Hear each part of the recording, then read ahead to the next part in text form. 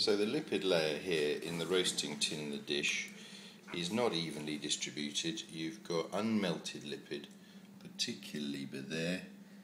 There's a lump of butter which hasn't melted, there's some other bits there which haven't melted, and there.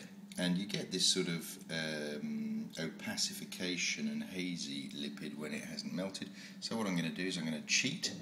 And how will I get it to evenly distribute without gloopy bits in? What we'll do is, because it's a phase sensitive situation with lipid chemistry, we'll warm it up and then it will clarify, just like ghee.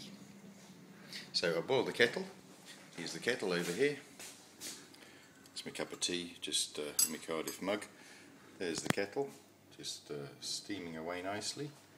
We'll take that and watch the lipid layer when we put up the ambient temperature of the underlying substrate by adding boiling water to the roasting tin.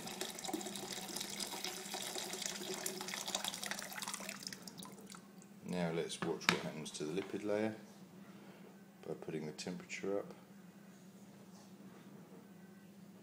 I'm irritated by this now, so I'm going to give it a bit of a stir.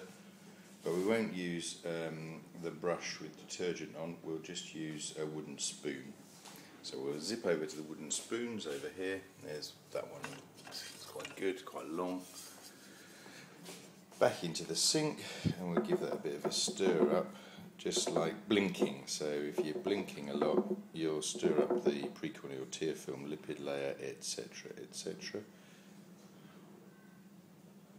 And with a bit of blinking.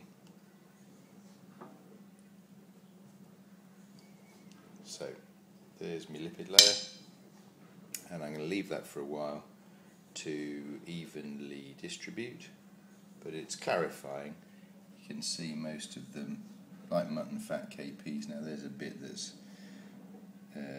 quite solid still in the middle here, just there.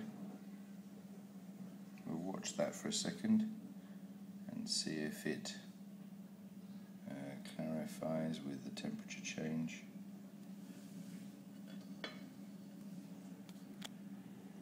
But no, it's not. Maybe the lipid chemistry in that bit's slightly different.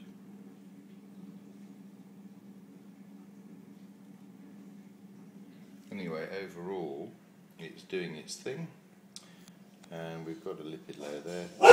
So now we're going to do the detergent thing.